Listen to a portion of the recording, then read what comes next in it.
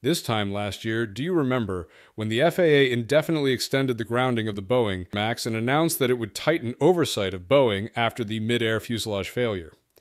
The MAX 9 was clamped down on its suppliers, and it pushed for an independent organization to take over certain aspects of the safety certification of Boeing's new aircraft.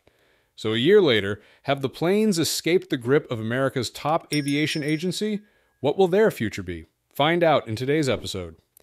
The U.S. Federal Aviation Administration announced that it will continue to maintain close supervision of Boeing indefinitely, according to Mike Whitaker, the agency's outgoing administrator. The decision was made after a serious incident occurred on January 5, 2024, when a door on an Alaska Airlines Boeing 737 MAX 9 suddenly opened in midair due to 4 missing locking pins. The incident, which occurred during a commercial flight, raised serious concerns about safety standards in Boeing's manufacturing process. This incident not only shook confidence in the already controversial 737 MAX aircraft, but also forced the FAA to take drastic action. Whitaker immediately imposed a production limit of MAX aircraft to 38 per month. At the same time, he ordered the temporary suspension of operations of 170 aircraft for a comprehensive inspection to ensure that a similar situation does not occur again. The move not only reflected the severity of the incident, but also served as a stark warning that stricter standards were needed in the aviation industry. The fallout from the incident also extended to Boeing's top leadership. Then CEO Dave Calhoun was forced to step down after the company faced intense pressure from the agency, partner airlines, and the public. The incident not only highlighted Boeing's internal management flaws, but also exposed the long-term challenges of maintaining the balance between production efficiency and absolute safety. We have conducted an unprecedented number of unannounced audits, and we conduct monthly status reviews with Boeing executives to monitor progress.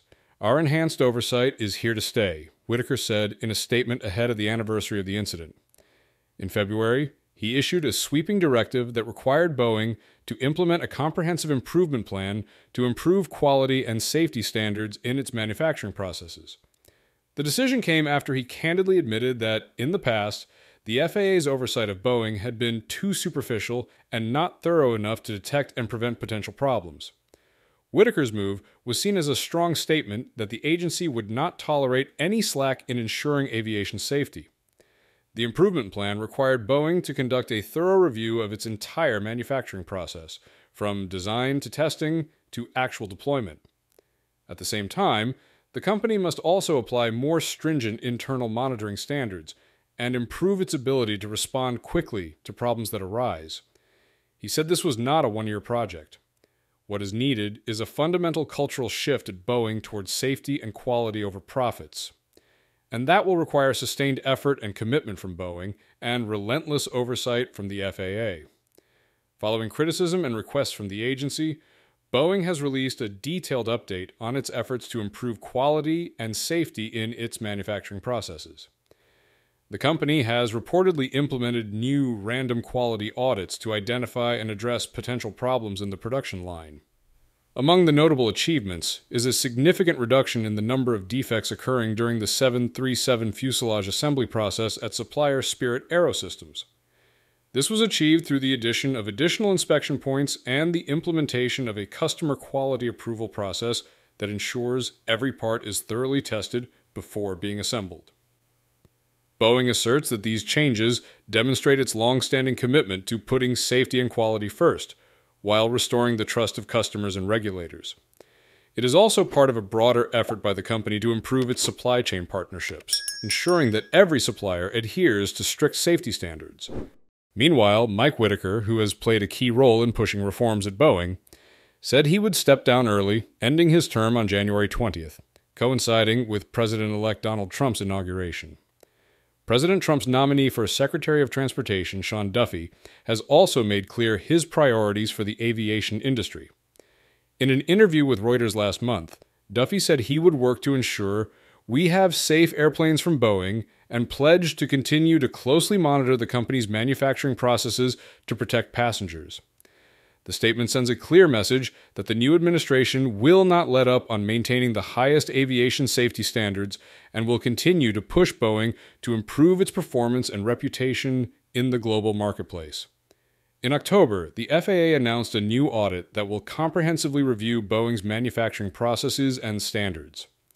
The audit is expected to provide insight into the progress Boeing has made and areas for continued improvement to meet the agency's stringent safety standards.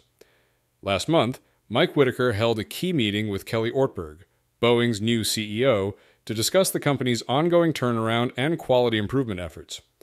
He praised the new leadership team's commitment to rebuilding trust with both regulators and the public.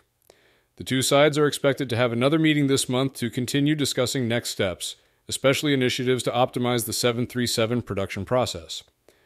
One notable highlight that he praised was Boeing's cautious decision to wait a month after the mechanics' strike before resuming 737 production. He said this was a positive move, demonstrating Boeing's top priority on quality and safety.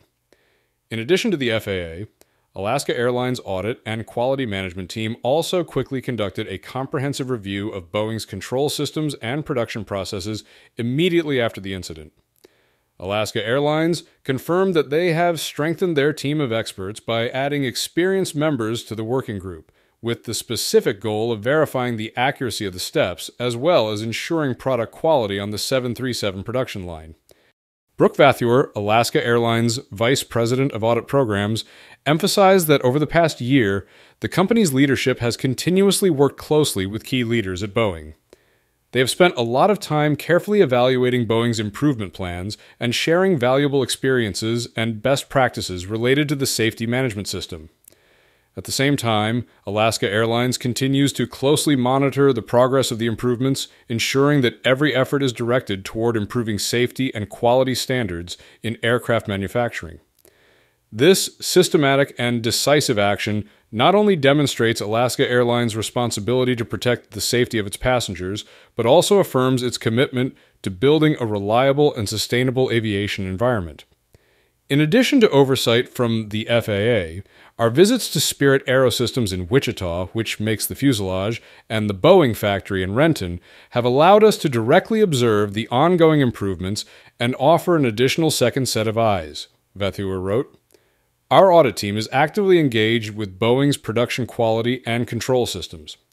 By walking the factory floor and interacting with management and frontline employees, we have fostered transparency and openness, providing us with the necessary information and access to execute our oversight activities.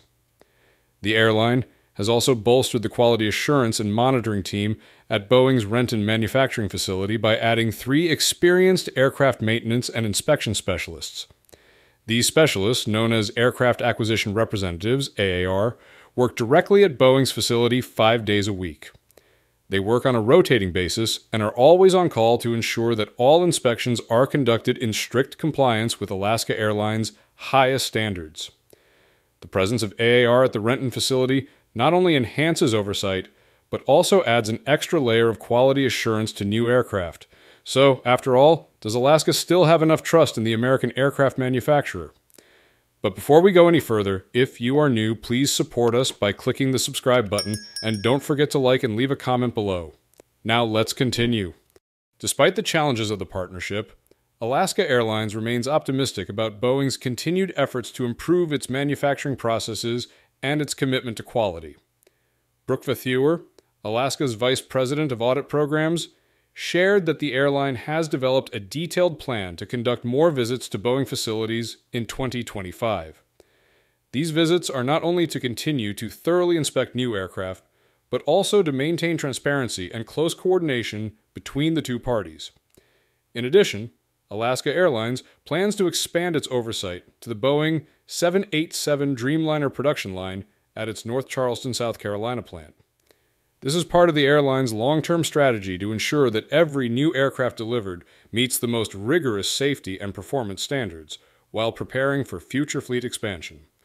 Safety is not just a policy, it is our core value that guides our actions every single day, Vathur said. Each of us plays a role in maintaining the safety for each other and our guests. Thank you for your ongoing commitment to safety and your dedication and pride toward ensuring our aircraft are safe and our operations are reliable.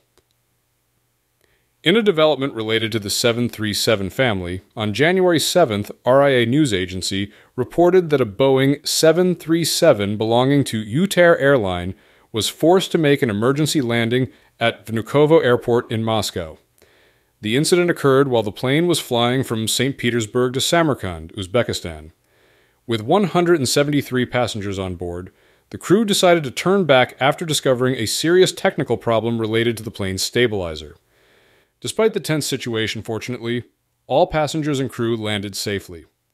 Utair Airlines has confirmed the initial cause of the incident, but neither they nor Vnukovo Airport have made any official comments on the incident. Currently, authorities are investigating to clarify further details. Notably, this is not the only emergency landing incident that has occurred in the first month of the new year.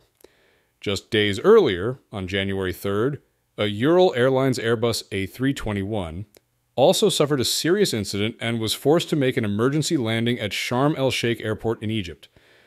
The incident occurred just 10 minutes after takeoff when the crew discovered a technical problem with the engine. The aircraft, carrying 236 passengers and crew, landed safely and all passengers were quickly evacuated without any casualties. These consecutive incidents once again highlight the vital importance of regular technical maintenance, thorough preparation before each flight, and the ability of the crew to respond quickly in emergency situations. In a context where the aviation industry is constantly facing pressure on safety and performance, these incidents are also a wake-up call for the responsibility of airlines and regulators to ensure maximum safety for passengers.